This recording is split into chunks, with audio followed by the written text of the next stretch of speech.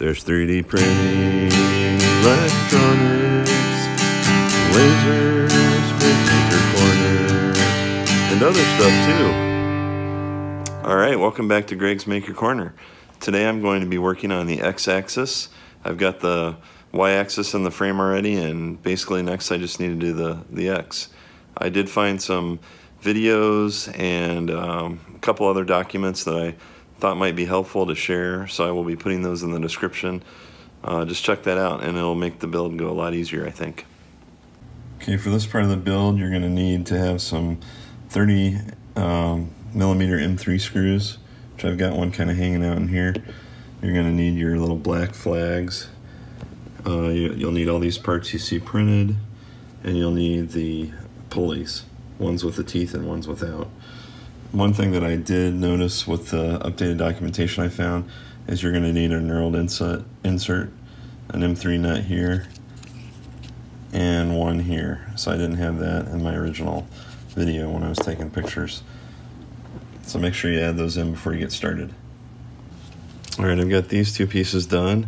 Those screws were a little challenging. One of the tips I would recommend is getting a long screw, putting the washer or the nut on the end, and then inserting the screw and then kind of pulling it, and then after that it seats pretty well.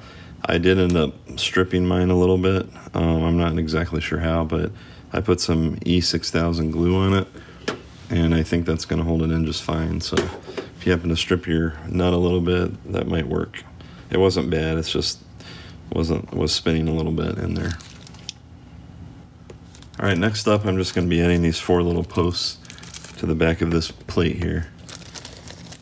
Should be hopefully easy. Everything on this build has been a little challenging, but that's as expected. Alright, so I got 3 out of these 4 posts in.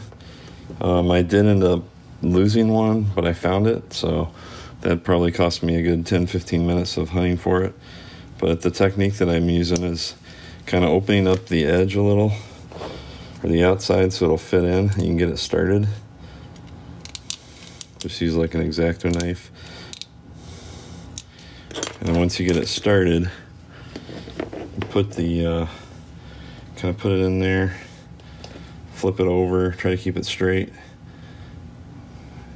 and just flip it over and push it down, and then it should go in. So there we go.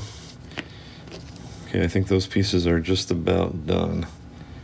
Probably want to make sure these are all mostly straight. Okay, and the last part is just doing the top here. It says to use M14 screws. One of the videos I saw, I'm actually using M16s. They seem to fit just fine because I don't have 14s. Okay, so I went ahead and completed the Y-axis and I got it put in the frame. This is what mine's looking like. Here's the side so you can see it. It says to center these in between, which I did on both sides, and you want them both to be centered the same way. When I slide it seems to slide pretty good. I did notice it's not completely square, and it's easy to kind of mess around like that. You can see one of the bearings popped off. But that's probably because I don't have the covers on, so I'm going to do that next. So I don't want to make it seem like this is all simple, which by now you probably, if you've been watching the series, you probably realize it's not at all. It's pretty complex. But one thing that I ran into was when I push my Y or my axis all the way up, I've got a little bit of a gap there. This side is flush against the motor, but this side is not. And what I found out was, I can easily push it in and it's fine.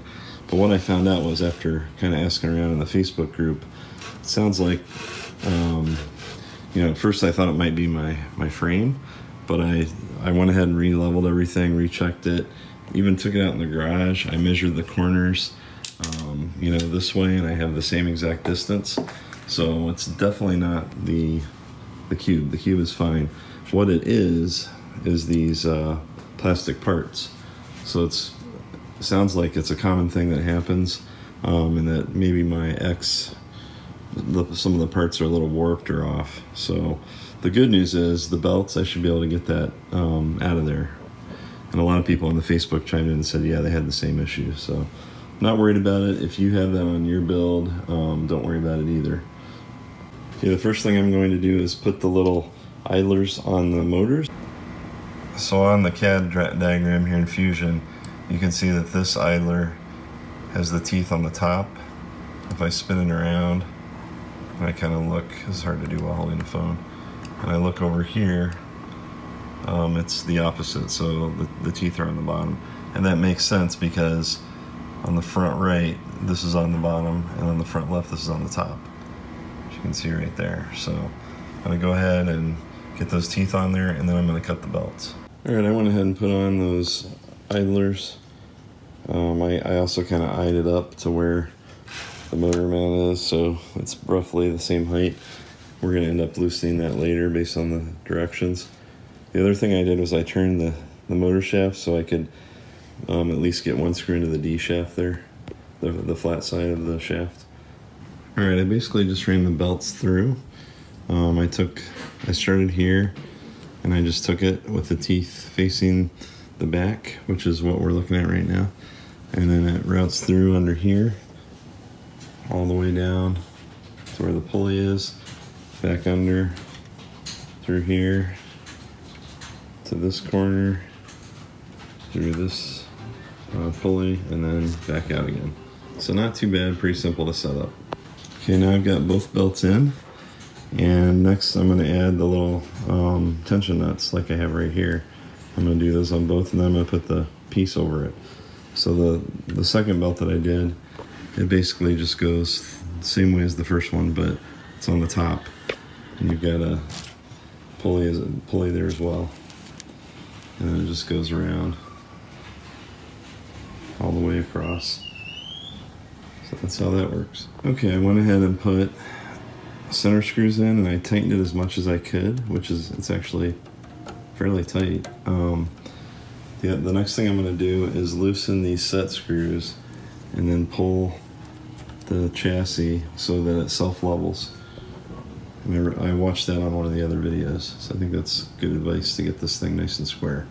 Alright, I ended up tightening the belts, and I tensioned the bottom screws about 3 turns, and once I did that, the motors now touch at the same time in the front.